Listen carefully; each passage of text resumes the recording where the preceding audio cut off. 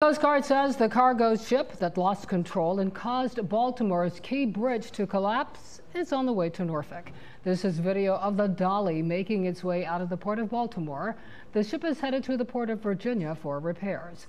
Several tugboats are providing the power to get the ship to Norfolk. The Coast Guard is providing a 500-yard safety radius around the ship. The Dali is scheduled to get here by 1 tomorrow afternoon. The ship crashed into the Francis Scott Key Bridge back in March and killed 6 people working on the bridge.